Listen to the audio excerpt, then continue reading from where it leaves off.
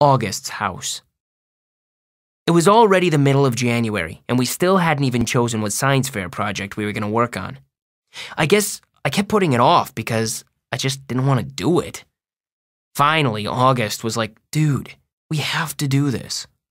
So we went to his house after school. I was really nervous because I didn't know if August had ever told his parents about what we now called the Halloween incident. Turns out the dad wasn't even home and the mom was out running errands. I'm pretty sure from the 2 seconds I'd spent talking to her that Augie had never mentioned a thing about it. She was super cool and friendly toward me. When I first walked into Augie's room, I was like, "Whoa, Augie, you have got a serious Star Wars addiction." He had ledges full of Star Wars miniatures and a huge The Empire Strikes Back poster on his wall. "I know, right?" He laughed. He sat down on a rolling chair next to his desk, and I plopped down on a beanbag chair in the corner. That's when his dog waddled into the room, right up to me. "He was on your holiday card," I said, letting the dog sniff my hand. "She," he corrected me. "Daisy. You can pet her. She doesn't bite." When I started petting her, she basically rolled over onto her back. "She wants you to rub her tummy," said August. "Okay, this is the cutest dog I've ever seen," I said, rubbing her stomach. "I know, right? She's the best dog in the world, aren't you, girlie?" As soon as she heard August's voice say that, the dog started wagging her tail and went over to him. "Who's my little girlie? Who's my little girlie?" August was saying as she licked him all over the face. "I wish I had a dog," I said. "My parents think our apartment's too small." I started looking around at the stuff in his room while he turned on the computer. "Hey, you've got an Xbox 360? Can we play?" "Dude, we're here to work on the science fair project." "Do you have Halo?" "Of course I have Halo." "Please, can we play?" He had logged on to the Beecher website and was now scrolling down Miss Rubin's teacher page through the list of science fair projects. "Can you see from there?" he said. I sighed and went to sit on a little stool that was right next to him. "Cool iMac," I said. "What kind of computer do you have?" "Dude, I don't even have my own room, much less my own computer. My parents have this ancient Dell that's practically dead." "Okay. How about this one?" he said, turning the screen in my direction so I would look. I made a quick scan of the screen and my eyes literally started blurring. "Making a sun clock," he said. "That sounds kind of cool." I leaned back. "Can't we just make a volcano?" "Everyone makes volcanoes." "Duh, because it's easy," I said, petting Daisy again. "What about how to make crystal spikes out of Epsom salt?" "Sounds boring," I answered. "So, why'd you call her Daisy?" He didn't look up from the screen. "My sister named her. I wanted to call her Darth. Actually, technically speaking, her full name is Darth Daisy, but we never really called her that." "Darth Daisy, that's funny. Hi, Darth Daisy," I said to the dog, who rolled onto her back again for me to rub her tummy. "Okay, this one is the one," said August, pointing to a picture on the screen of a bunch of potatoes with wires poking out of them. "How to build an organic battery made of potatoes. Now that's cool. It says here you could power a lamp with it. We could call it the Spud lamp or something. What do you think?" "Dude, that sounds way too hard. You know I suck at science." "Shut up, you do not." "Yeah, I do. I got a 54 on my last test.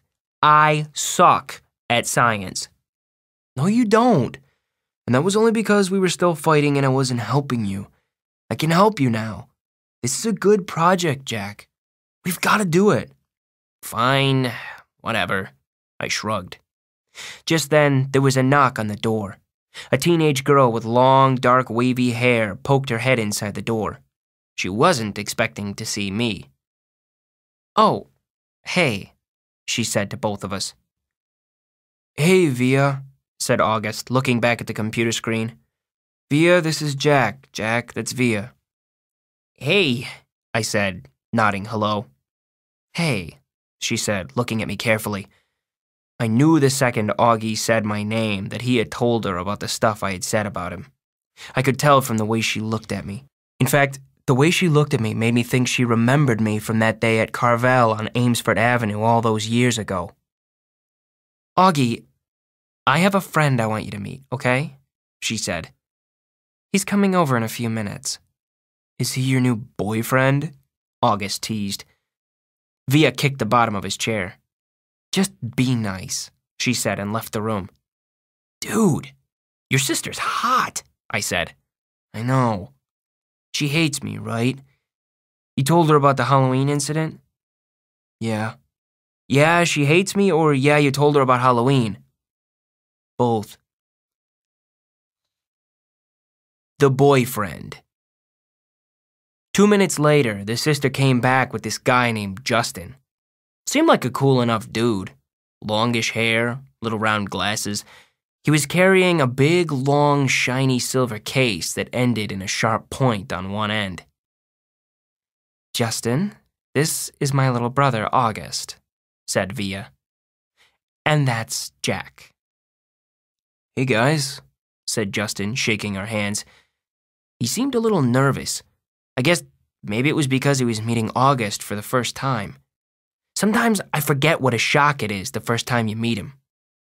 Cool room. Are you Via's boyfriend? Augie asked mischievously, and his sister pulled his cap down over his face. What's in your case? I said. A machine gun? Ha, answered the boyfriend. That's funny. No, it's a, fiddle. Justin's a fiddler, said Via. He's in a Zydeco band. What the heck is a Zydeco band? Said Augie, looking at me. It's a type of music, said Justin. Like Creole music. What's Creole? I said. You should tell people that's a machine gun, said Augie. Nobody would ever mess with you. Ha, I guess you're right, Justin said, nodding and tucking his hair behind his ears. Creole's the kind of music they play in Louisiana, he said to me. Are you from Louisiana? I asked. No, he answered, pushing up his glasses. I'm from Brooklyn. I don't know why this made me want to laugh. Come on, Justin, said Via, pulling him by the hand. Let's go hang out in my room. Okay, see you guys later. Bye, he said. Bye. Bye. As soon as they left the room, Augie looked at me, smiling.